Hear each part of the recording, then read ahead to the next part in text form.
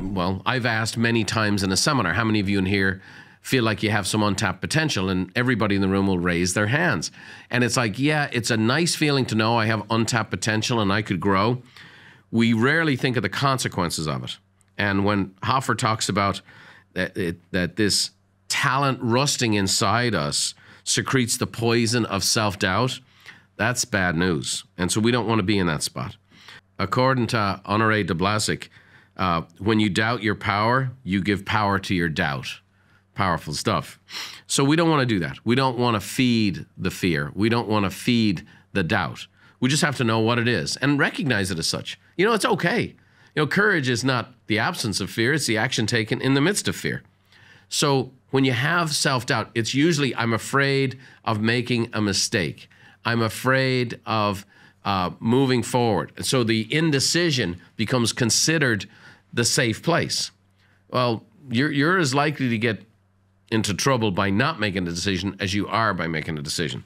So we need to understand, okay, the first thing that's happening with this doubt and self-doubt is fear. The second thing itself is indecision. And this is waiting for every last piece of info only to make a decision. Now, we've talked with Rachel Yeaman about motivators and facilitators. And I had a lady work for me. She was a wonderful lady, very, very nice person. She was very facilitative. And she was working with a couple that had been referred to me as part of my practice. She was showing them houses and taking them around. And a pretty good sized home they were buying in La Jolla, and they were looking around. And they were 6 months working with this agent. And they eventually called me up and said, Brian, we just don't think it's working out. We know we're good friends of your friend, and we've been referred to you.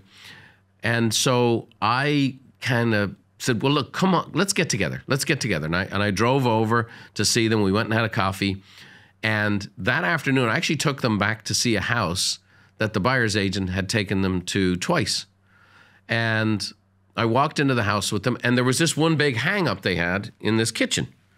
And I said, well, you know, have you considered some other options here? We can do this, and we can do this, and we can do this, and this will cost this amount. The truth of the matter is they were just fearful of making a poor decision. They were afraid of making a mistake when they realized there was a couple of other options, and it was pretty simple, by the way.